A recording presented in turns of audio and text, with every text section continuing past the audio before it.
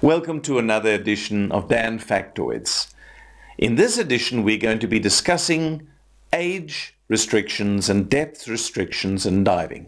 So keep watching.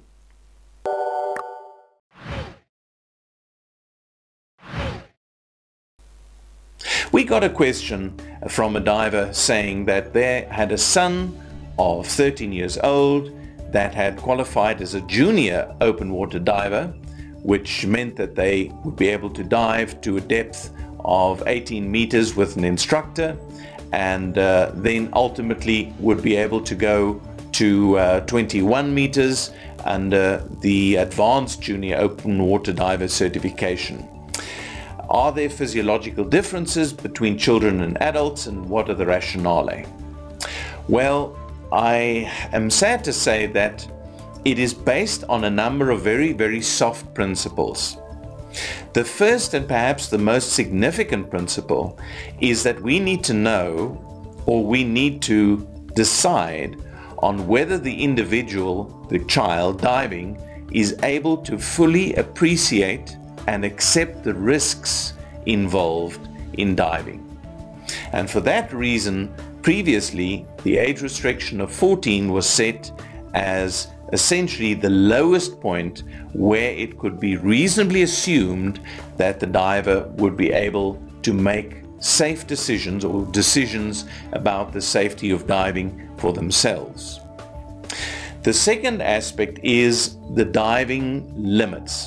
Obviously, the deeper you dive, the greater the chance of decompression illness, but there's not a specific threshold between 18 and 21 meters, although the dive times are significantly shorter.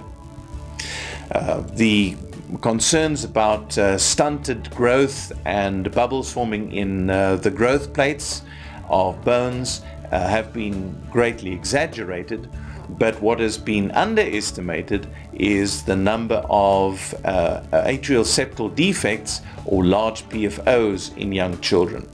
And that's one of the reasons to try and do bubble-free diving when one is underage. So that is certainly something that I would recommend to the individual that posed the question.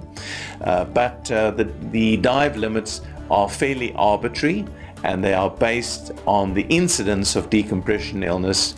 And diving is, after all, a safe sport if you consider that between 1 and 4 per 10,000 dives results in decompression illness, of which 99% tend to respond and 95% completely recover with recompression treatment. So we shouldn't be too concerned about it, but I think it is an important discussion to have with both the child, instructor, and the parents to make a qualified decision, not only because the handbook or the manual tells you you can, but taking other factors into consideration, such as the maturity of the child, to make a calculated risk.